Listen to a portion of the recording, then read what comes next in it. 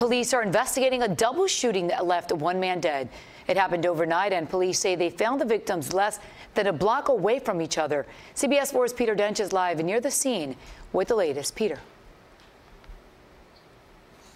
That more than 9 hours after this happened, this is still a very active scene with one block, a full block, still sealed off.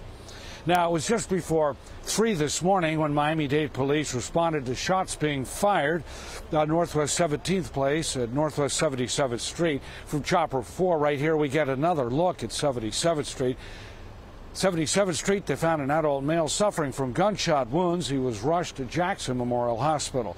Investigators also discovered that the shooting happened just 1 block away on 17th Place at Northwest 78th Street.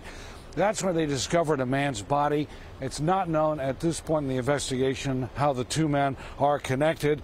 Police do not have a description of either the shooter or a possible getaway car and a motive in this case. They're looking for leads, appealing for witnesses to come forward. If you can help, call Miami-Dade Crime Stoppers at 305-471-TIPS. There's a reward in this case of up to $3,000. We are live in Northwest Miami-Dade. Peter Oench, CBS 4 News. Maribel?